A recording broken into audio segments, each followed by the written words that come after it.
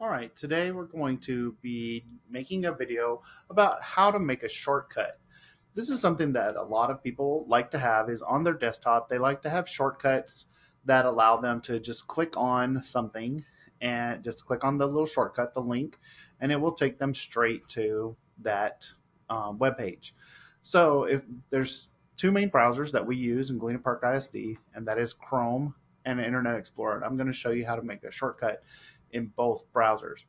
All right, if you're using Google Chrome, which is what I'm using right now, then to make a shortcut, let's say I want to make a shortcut for our district webpage, the GalenaParkISD.com webpage.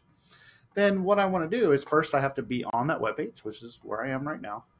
And then I'm going to minimize this this button in the center up here, the top right hand corner, not the X or this minimization button, but I want to collapse my window down just a little bit so that you can't so that you can actually see the desktop at the same time.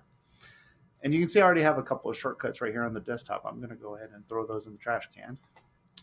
That's not actually something you need to do, but I wanted the desktop to be clean so that you can see what I'm doing. All right, so I'm just going to grab this little page that's right next to the URL. That URL is the address where it says www dot whatever. In this case, www.galenaparkisd.com.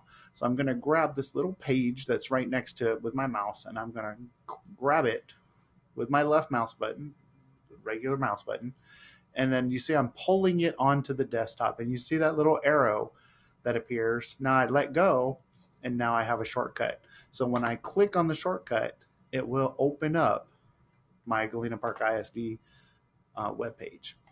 Now in Explorer, in an Internet Explorer, it's a similar process, but you have to remember that this over here is the actual URL, not the tab over here. Okay, this is the URL. So it's going to be similar. I'm going to also click this same restore down, which is this kind of shrink button where it shrinks the window down. And then I'm going to grab whatever is right next to the HTTP to the left of it.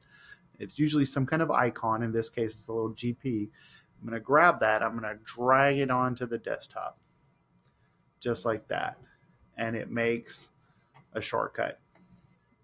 So now if you click on the shortcut, double click on it, it automatically opens up GalenaParkISD.com in a brand new browser window. That's all there is to it, to making a shortcut and putting it on your desktop. I'm Robert Cordovanch. I'm the technology specialist at North Shore Senior High School, and I hope this has been an informative video for you.